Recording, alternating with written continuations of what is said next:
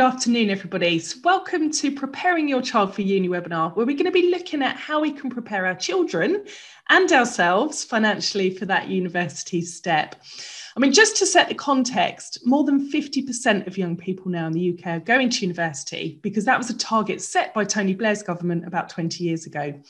And last year, we may have thought that university applications have actually reduced due to the pandemic, but there are actually just over 1% more applications than the year before. And that's to the 143 universities that we have in the UK. So as we've got more and more young people making that decision to attend university, how can we prepare our children for the financial decisions that that's going to bring? So in this session, we're going to be looking at student finance and what parents are expected to pay, then helping your teenager to budget. Then we'll be going through the right student bank account. Then we'll be looking at accommodation, money saving tips, and then we'll be finishing off about, where you and your child can go for help with finances.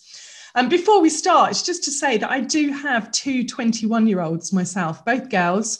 One's actually in her final year at Nottingham Uni, and the other one's got one more year to go at Loughborough. So although I have, researched this topic a lot of this is from first-hand experience, which I hope to share with you along the way. So usually the first thing on everyone's mind is how are we and our child going to afford to go to university? Because the average tuition fees in England at the moment are sitting at £9,250 a year. And that's without any rent or living costs. So, the question on most parents' mind is it really feasible? Can we afford that? So let's start by having a little look at student finance. So there's two main things that you need to pay for when going to university. The first one is the tuition fees, and the second one is living costs. And you can apply for student finance to cover both of those things. So we're going to look at both of them, starting with tuition fees. And these actually vary according to the country that you live in. So in England, from 2017, the government gave universities the permission to charge British students the maximum tuition fee, which is currently £9,250 a year. Now in Scotland, undergraduate students who normally live in Scotland or Europe don't have to pay any tuition fees in the Scottish universities. However, if you go to a Scotland university from anywhere else in the UK, then you still have to pay that £9,250. Welsh universities charge all students the same, with those tuition fees being £9,000 a year. But interestingly, if a Welsh student studies anywhere else in the UK, they only have to pay a third of that, and the Welsh government picks up the rest, which is why you see a lot of Welsh students often studying outside of Wales. And lastly, if your child then decides to study in Northern Ireland, again, the tuition fees are the same. Now, because there are so many variations, I found that making sense of it all, the best website to look at is this UCAS website, which I've shown on the slide. That shows you the fees that you're going to pay for tuition, depending on where your child lives and where they want to go to university. Now, if you do decide to use student finance to pay those tuition fees, they are paid directly to the university, and then the student has to pay that back when they're finished. Now, this is arguably the best route to go down to fund those tuition fees. And I'm going to explain why shortly when we look at how we actually pay back those loans. Now, the other thing that you get student finance for, as well as the tuition, is maintenance. And that maintenance is to help with the day-to-day living costs. Now, with the average student accommodation costing about £100 a week, before you throw anything else in, food or anything else like that, the maintenance loan is needed by most people to go to university. Now, for this part, we're going to go on to talk about it. I'm going to be referring mainly to those students from England.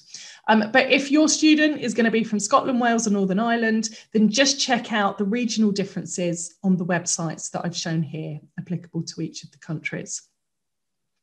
Okay, so maintenance loans then. Well, in England, the maximum maintenance loan is going to depend on where the student is living for that year, whether they're at home, whether they're going to be studying in London, or whether they're going to be elsewhere in the country. And the amount they're going to get for this maintenance loan is means tested based on family income for the last tax year. So for most students, that family income means their parents' income. And the higher the parent's income in the previous tax year, the lower the loan that they're going to be eligible to get from the government. And I've put a website address here for a student calculator.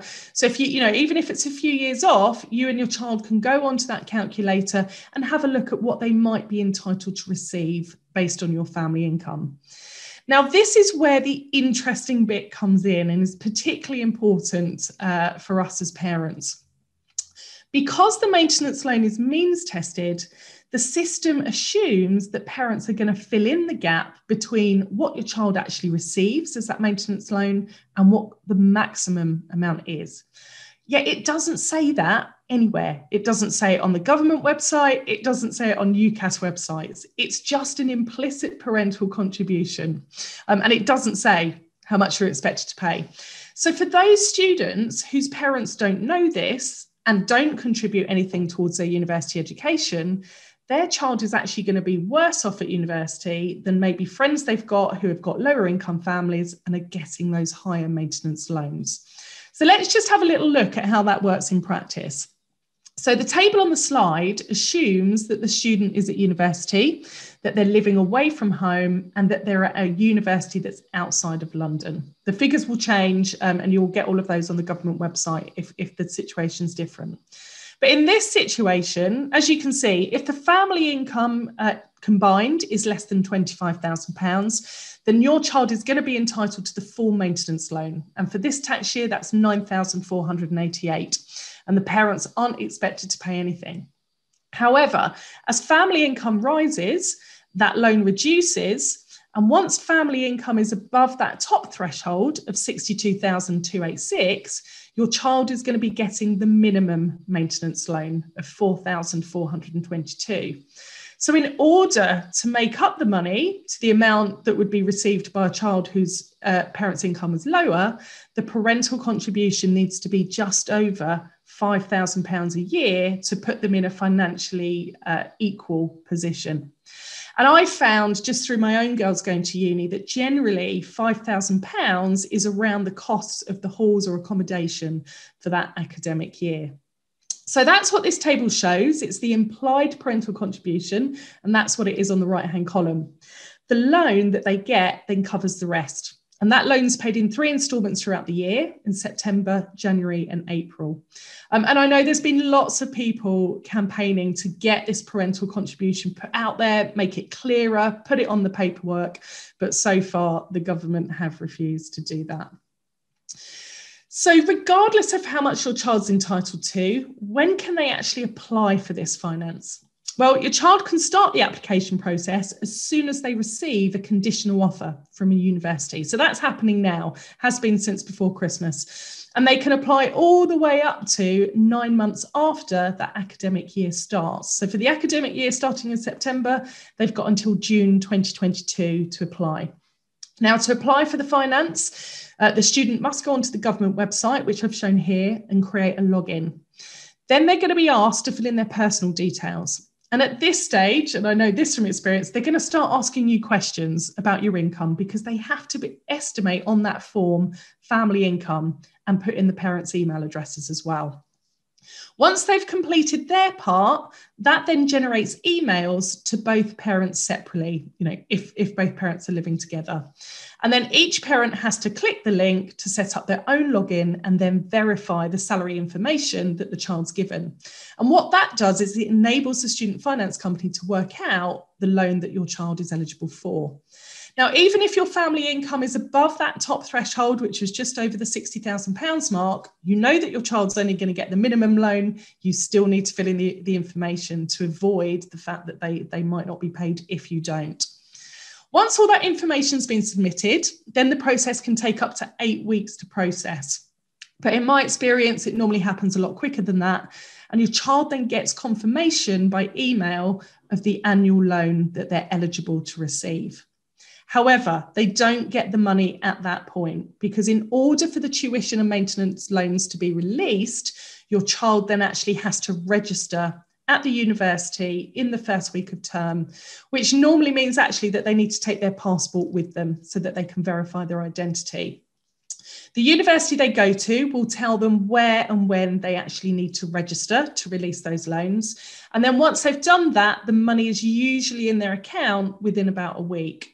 However, what that does mean in normal circumstances is that potentially your child is going to have 1 or 2 weeks at university where they haven't got that money. So they might need some money to live on for Freshers Week and for the first couple of weeks until that money's come in so that it pays for the living expenses that they need. And the other thing to think about is things like accommodation deposits are likely to have to be made in the summer before that loan comes in as well. Now, your child is going to have to go through that application process for every year that they either want a tuition loan or a maintenance loan or both. And the other thing, just a little tip, is that in their final year, the maintenance loan is going to be slightly lower because it takes account of the fact that they should be finished by summer and they can get out to work. So that's the application process for the student finance. Now, the important bit, what happens about paying it back? Well, once the child's taken out the loans, they will start to accrue interest, and that interest is RPI plus 3% whilst they're studying. And at the moment, that rate is 5.6%. After they graduate, the interest rate on the loan is going to depend on your child's earnings, but the maximum interest they're going to pay is that RPI plus 3%, but it could be lower than that. Then all students only start repaying from the April after they've left university. So one of my kids is finishing this summer. She won't start paying back until next April. And at that point, she'll only start paying 9% of everything she earns above the threshold. And that threshold in this tax year is £27,295 before any tax or deductions. So if your child comes out of uni and is employed, those repayments are going to be made automatically through payroll. If your child earns less than that threshold, then they won't be paying anything at all in that tax year. So I just thought we'd go through a couple of examples just to bring it to life. So if your child comes out of uni, they get a graduate job, and they're earning what's expected to be a graduate salary of between £20,000 and £25,000 a year, they're not going to be paying anything back at this time for their graduate loan, for their student loan, because it's beneath that threshold of 27,295. However, if your child comes out, they're a high flyer, they get a job for £40,000, they will be paying 9% of the difference between that 27,295 and the £40,000 salary that they receive. And that works out at about £95 a month. So it is designed to be affordable depending on the salary they have. And then if your child does start repaying, but then they lose their job or they take time off and they've got no income, then the repayment will stop until such time as their salary goes up again. Then what happens is this process just continues until either the earlier of 30 years, and after 30 years, the loan will just get wiped, irrespective of how much has been paid off or not, or it will stop at the point that your child has paid it all off.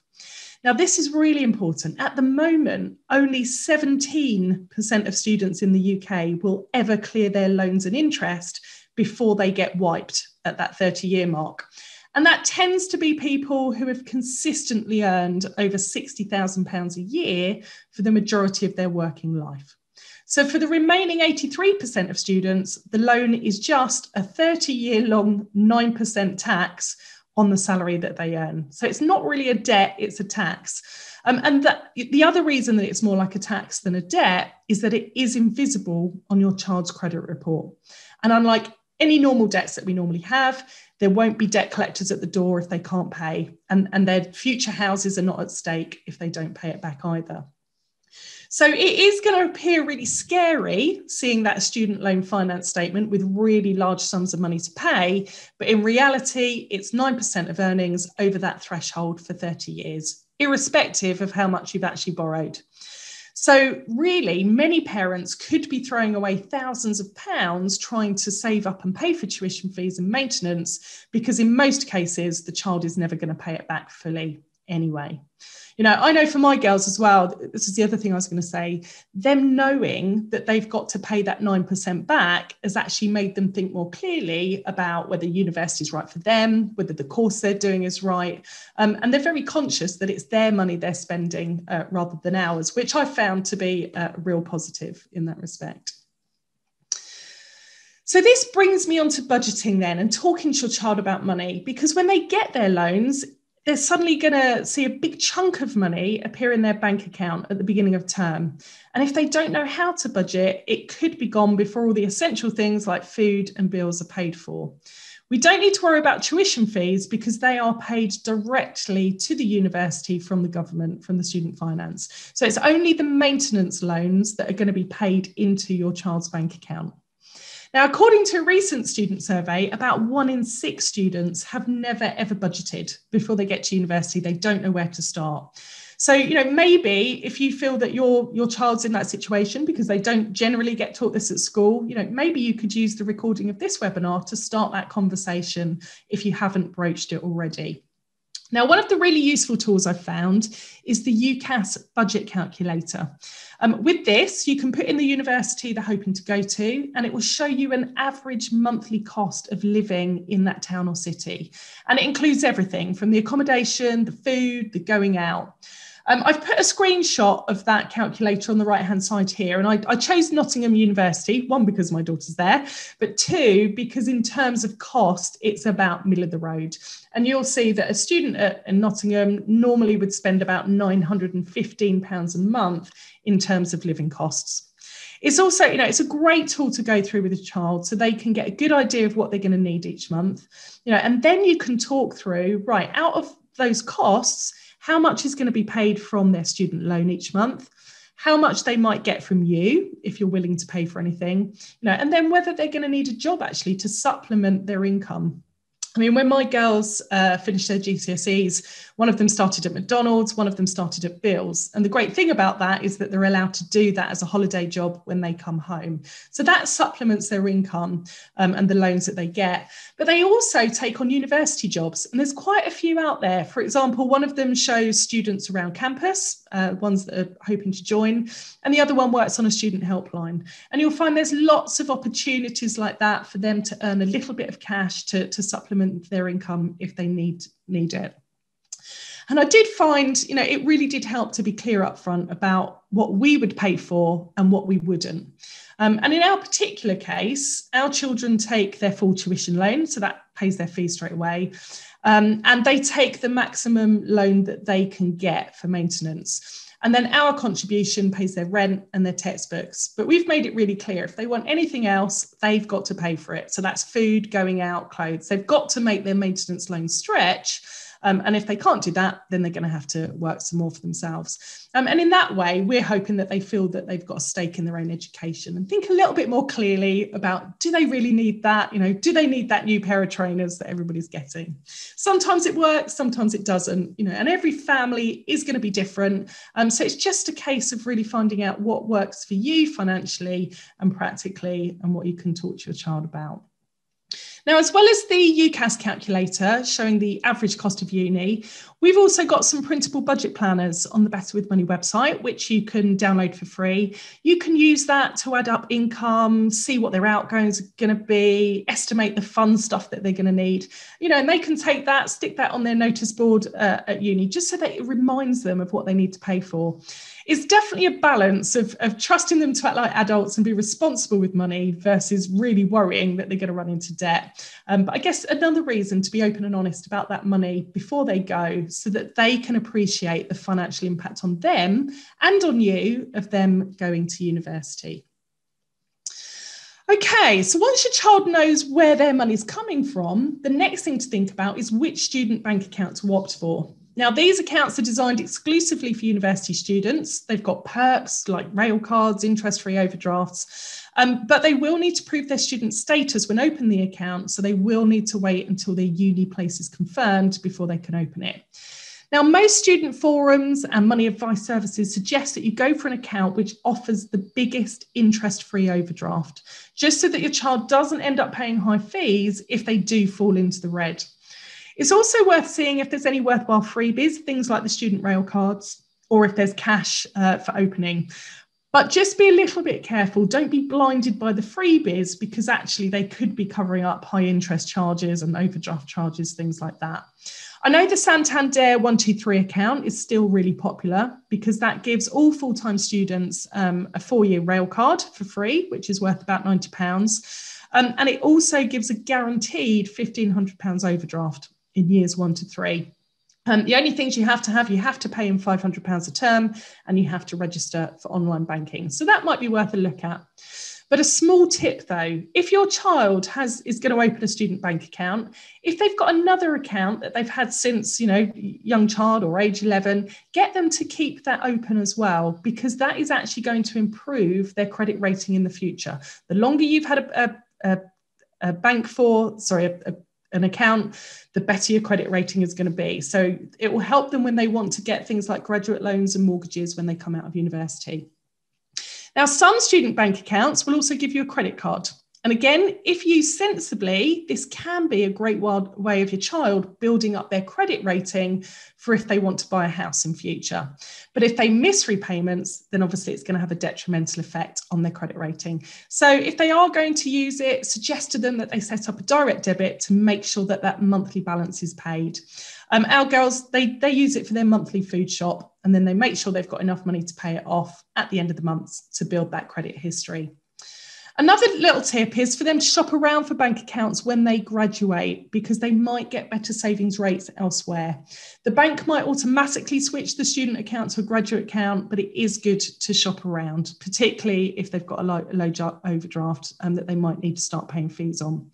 Now, the Save the Student website's got some brilliant information on student finance and bank accounts, so worth looking at that with your child if you want a little bit more.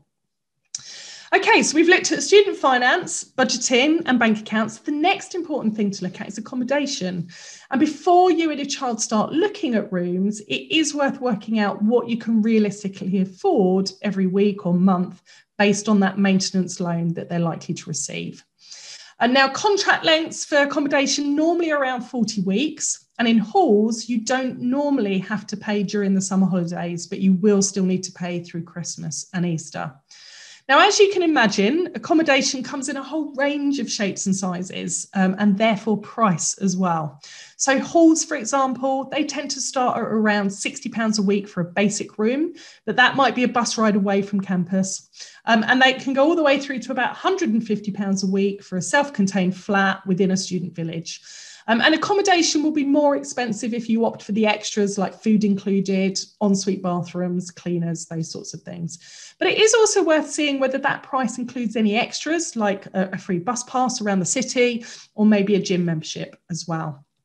Now, when you can apply for university halls does vary from uni to uni, but normally you can start applying once you've accepted an offer. Some universities will allow you to apply for accommodation even if they're only your insurance option, although many will only open those applications once it's your firm choice. Now, although you can't apply until you've got your offer and it's been confirmed, it is worth doing your research just so that you can make that application as soon as they open, because accommodation is usually allocated on a first come, first served basis. And deadlines for applying for halls is normally in the July or August before the September in which they start. So just check out what the deadline is going to be for the university that your child wants to go to. Just like any private accommodation, a deposit is normally required for university halls. It can be anywhere between £150 and £500, depending on the university and whether that room is catered or not. That deposit is normally then returned at the end of the year, minus any damages or any outstanding payments that they've got. Once you've secured halls, then you can encourage your child to go onto Facebook and search uni name plus the hall's name plus the year. And they'll normally find a Facebook group with other students that are going to be in the halls with them. And again, from our experiences, once they've done that, they normally then set up WhatsApp groups and start talking about freshers activities and what they're going to take and all those lovely things, all those important things. But it is worth mentioning that not all universities have enough places in halls of residence for all the first year students. So if they don't get halls, then you can look at alternative accommodation. One of the best places to get help with that is the University Housing Office. They can advise on and off campus accommodation, and they also recommend local letting agents and landlords. You can also look on social media. You know, there's likely to be a Facebook housing group for that uni, where also you'll get feedback from students about landlords. They're very vocal about whether a landlord is good or not. Often, though, if you do get private accommodation, the rentals will start in the summer. So you might end up paying longer than if your child went into halls. Now, I found when looking around that the uni guide had some brilliant top tips for accommodation, and they look at things like catered versus non-catered. So take a look at that if you want a little bit more about accommodation in general. The other two things I just wanted to mention quickly about accommodation was insurance and TV licenses. If your child is going to be in halls, check your own home insurance first to see if it covers your child's belongings while they're temporarily away from home, while they're away during term time. Now, the cover does normally only apply whilst they're in their accommodation, as long as they come back to you in those holidays. If your child is in a shared house and contents insurance isn't included, then you might want to consider a separate contents insurance policy. And don't assume that student policies are always going to be cheaper. Shop around, look on comparison websites like Money Supermarket. They're a really good place to start. But also check that your child's gadgets are going to be included. Those laptops, those iPads, those phones. Sometimes it's cheaper to get gadget insurance rather than adding it to the main insurance. You might also want to just register any valuable possessions on Immobilise. This is a free register. It's used by the UK police. And if they find stolen goods, they use this to return the items to their rightful owners. And Money Saving Expert have got a brilliant guide for getting insurance for students that I've put at the bottom there. The other thing I just wanted to mention was TV licence, because if your child is going to uni, they're going to need one if they're going to watch live TV or BBC iPlayer on a TV or a laptop, whether they're in halls, whether they're in a shared house. The only time they're not going to need a TV licence is if they're only watching a communal TV in a hall. But as soon as they're watching anything on a personal device and that personal device is plugged in, they're going to need a TV licence.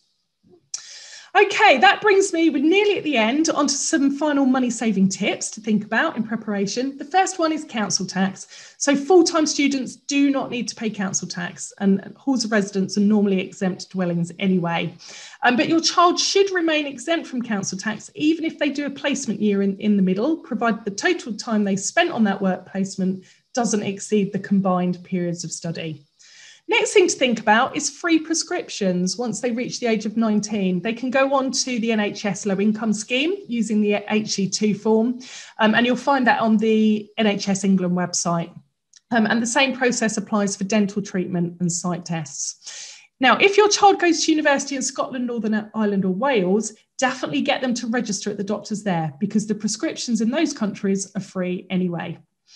Now, one of the other things, the big upfront cost of uni can be textbooks. So depending on your course your child is doing, rather than buy them all from new, you might want to look at some year-long book rentals. So I've put a couple of sites here. You've got Vital Source and Pelago. It could actually save you up to 80% less than buying the text new. Also consider that 16 to 25 rail card. Costs £70 for 3 years, but it offers a third of all rail travel. So if your child's going to be travelling to uni and back by train or visiting their friends, it could be well worth doing. Next thing is the totem card. Now, this replaced the student's card.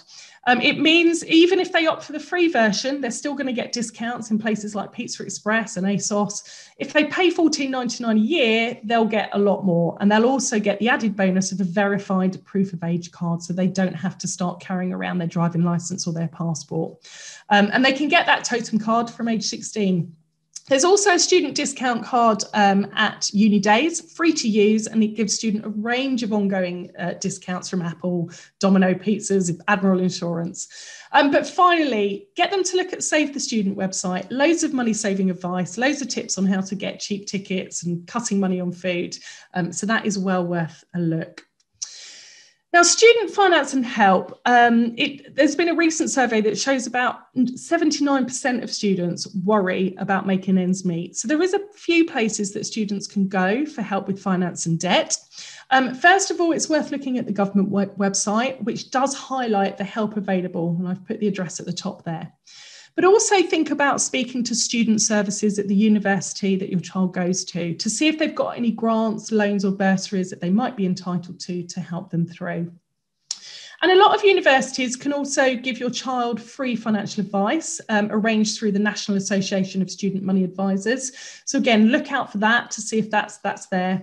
And the other one I wanted to mention is Turn to Us, because that's a national charity that helps people financially when things get tough. Not only do they offer support themselves, but they've got a grants checker. You put in your details on their website and it tells you whether there's any grants available for students in that area. And lastly, loads of info on the Step Change website about student advice on debt. So I've included the website there. And of course, please don't forget the fantastic services offered by the ICE BEM Fund and Support Network, who have sponsored this webinar today. If you want more information on the support they can provide, take a look at their websites or contact them on the helplines shown. Now, just to finish off, I've put some of the useful websites that I've mentioned here, and I think really the key is to start that conversation about money. So it's one less thing for you and your child to worry about when they get there and they start that uni experience.